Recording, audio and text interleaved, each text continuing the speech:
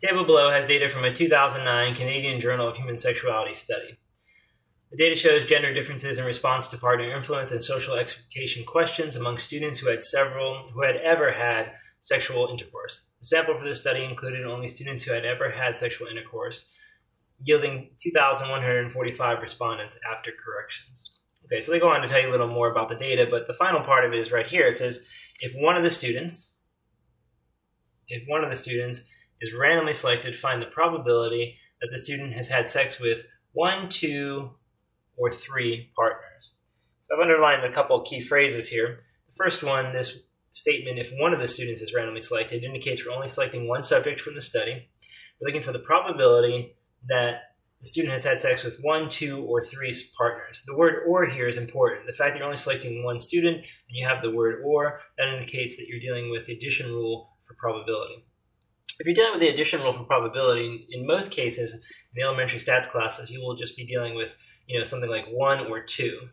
Not 1, 2, or 3. If it involves more than 2 things, more than 2 possible categories for this one student to land into, at that point, the rule becomes a little more complicated. And, if that comes up in an elementary stat class, you probably want to consider the fact that maybe these categories are mutually exclusive. Mutually exclusive means that they don't overlap. Because if they don't overlap, it's very easy. We just would add the probability that the person has had 1 partner to the probability the person has 2 partners to the probability the person has had 3 partners in the past. So that'll be a lot easier if we can just be sure that this is mutually exclusive. Then we don't have to worry about all the overlapping cases, like the probability that it's 1 and 2, the probability that it's 1 and 3, the probability that it's 2 and 3, the probability that it's 1, 2, and 3, right? So we don't have to consider all those different cases if we don't have to. And we won't as long as we know that these are mutually exclusive. Remember, mutually exclusive means that you cannot belong to one category and the other at the same time. And I think that's what we have here, right? Because our table says that, number of partners, either 1 partner, 2 partners, or 3 partners. You cannot be a member of the 3-partner category and also be a member of the 1-partner category, because people have either had sex with 3 people in their past or they've had sex with 1 person in their past. They can't be in both categories, right? Obviously, if you've had sex with 3 people in your past, you can't say that you've only had sex with 1 person in your past. So clearly, these categories are mutually exclusive. They do not overlap, and so we can do the simpler form of the addition rule. Let's talk about that simple form then. Again, if we're doing the probability that a person has 1 partner or 2 partners or 3 partners, and they're mutually exclusive, then all we have to do is do the probability that they've had sex with 1 partner plus the probability that they've had sex with 2 partners plus the probability that they have had sex with 3 partners.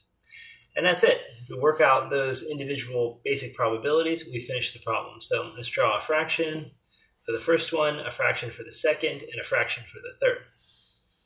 What will this fraction represent? Well, it's going to be the number of subjects with 1 partner, right?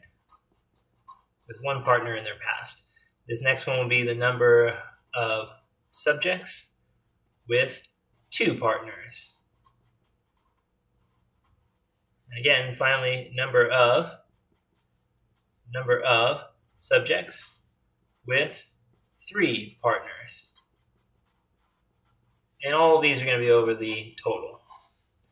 Remember, for the basic addition rule, where you're only taking 1 subject, we can keep this total the same for each fraction, right? Okay, so at that point, we just have to count up the number of subjects with 1 partner. So I come over here, number of subjects with 1 partner, 1,068 total. So 1,068 divided by the grand total, which is 2,145. Add to that the number of subjects with 2 partners. That will be 389. Right? 389 divided by 2,145. And then finally, number of subjects with 3 partners. Number of partners 3. The total is 226 people. And that's 2,145. Okay, now add those up, divide by the total, and you're finished. So it'll be 1,068 plus 389 plus 226.